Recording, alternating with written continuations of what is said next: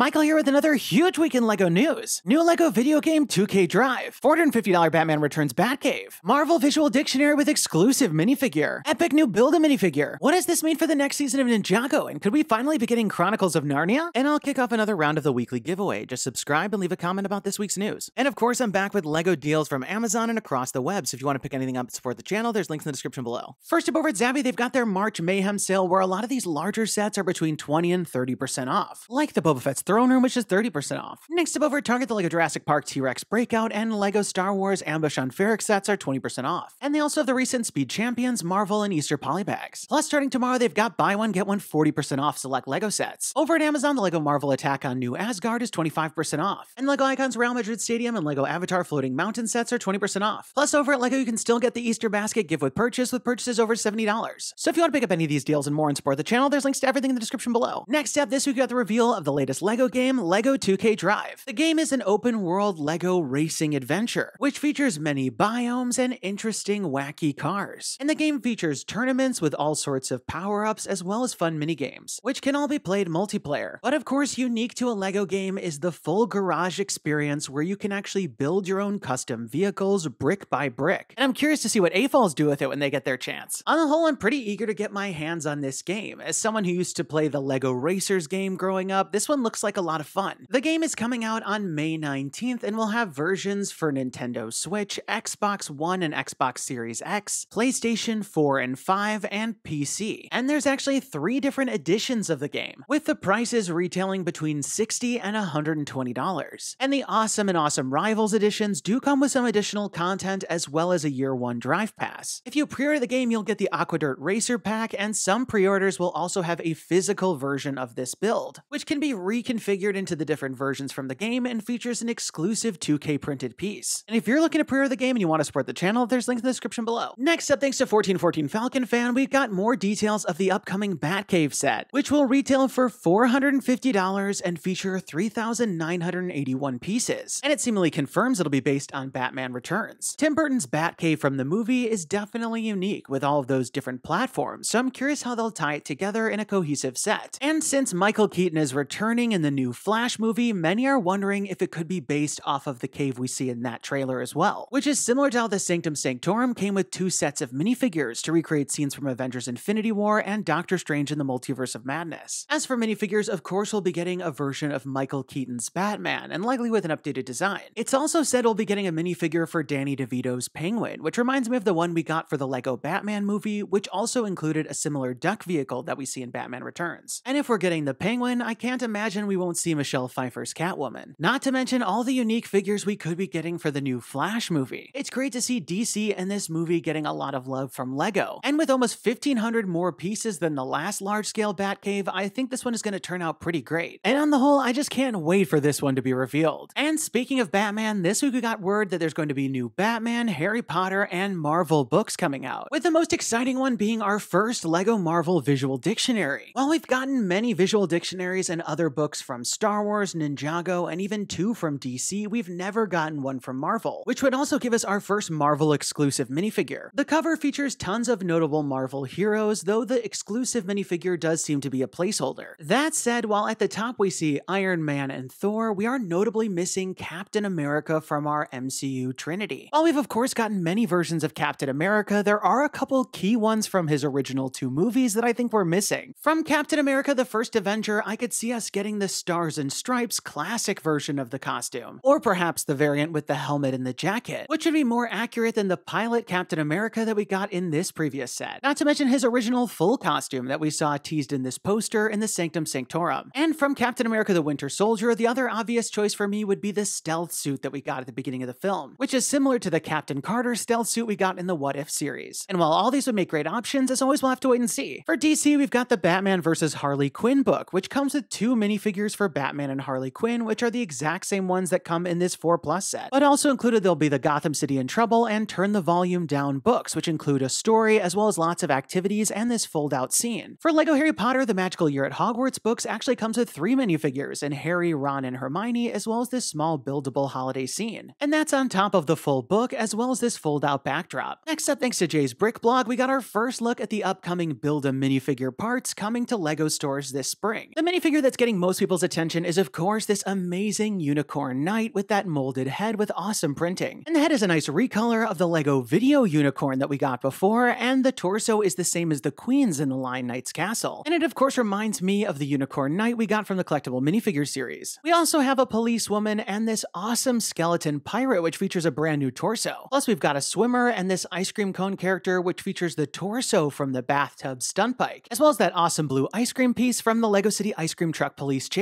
This awesome wizard figure does seem to be the same one from a previous wave, but this final figure does have a new dress piece which looks great. And as someone who loves the Build a Minifigure station, I can't wait to pick these up. Next up over on IMDb, we got what seems to be our first look at the new season of Ninjago. The page is titled Ninjago United and features this poster image featuring Kai, though the design doesn't seem to be new as it's the same one from Crystallized. We also get some interesting images, with the first one being this poster featuring 3 different robot mecha which look really cool. And they do kind of remind me of this mech that we got in that early look at a set from next season. At the top of the poster in Ninjargon, it says Mechmaster 5000, which makes me think it could be another video game like Prime Empire, or perhaps a competition, as at the bottom right it says Reward Track Pie, and one of the other images does seem to feature a pie. The next image features a city scene, though it's unclear if this is Ninjago City or somewhere else, as there does seem to be 2 moons in the sky. But what's intriguing to me is this structure in the distance, which seems to be some sort of significant area, perhaps even an arena for that competition. The remaining couple images just feature some unique city scenes, including what seems to be an underground section, and while we can't glean much, the visuals are cool. And after everything last season, I'm very curious to see where this goes. Next up in LEGO Ideas news, there were 3 more projects to hit 10,000 supporters on the platform, so let's break them down. First up, we've got Welcome to Narnia, The Lion, the Witch, and the Wardrobe 75th Anniversary set. Straight out of the classic book from 1950, we can see an unbelievable build featuring the wardrobe, the lantern waist, and the White Witch's sleigh, all in a snow-covered scene. And for a build that's not too large in size, it is full of amazing detail. As someone who grew up reading the books and really enjoyed the movies, I would love to get a set based on the Narnia series, especially one like this with all of the major characters represented. So I'm definitely keeping my fingers crossed for this one. Next up, we've got Gothic Castle. The designer aimed to bring a fantasy castle to life, but instead of going for a medieval style, they decided to use Gothic architecture. And I really appreciate all the unique shaping and detail that the exterior has. Flipping it around to the back, it's a complete dollhouse-like design with lots of interior areas and rooms. And I love how every room is packed with detail and unique furniture. I think this would make a really fun set, but we've seen many castles get rejected, so we'll have to see. Finally, we've got Classic Telephone, which has this really ornate design as it recreates a rotary-style phone. The design captures the aesthetic well with all of those gold accents. Plus, there's a lot of clever part usage to bring together all the shaping and that unique phone cord. Like the LEGO Ideas typewriter, I think this would make a unique display, but as always, we're gonna have to wait and see how it does in the review. So there you have it, another great week in LEGO news with plenty of things to get excited about. I'm really interested to get my hands on the LEGO 2K Drive game, and I'm curious to see how it plays. Not to mention, I'm really eager to see how the new Batcave turns out and what Marvel minifigure we get as an exclusive in that book. But while I will have to wait for a lot of this, thankfully I won't have to wait too long for those new Build-A-Minifigure characters. Be sure to leave this video a thumbs up down below if you're as excited as me, and don't forget to subscribe because I'll be back next week with even more LEGO news. And let me know your thoughts in the comments down below. What did you think about all the stories? And which one are you most excited about? And now we've got this week's giveaway winner. Congratulations! And be sure to email me from the About page on my channel so we can coordinate about the prize. And if you want to enter this week's round, just leave me a comment about this week's news. You must be a subscriber to win.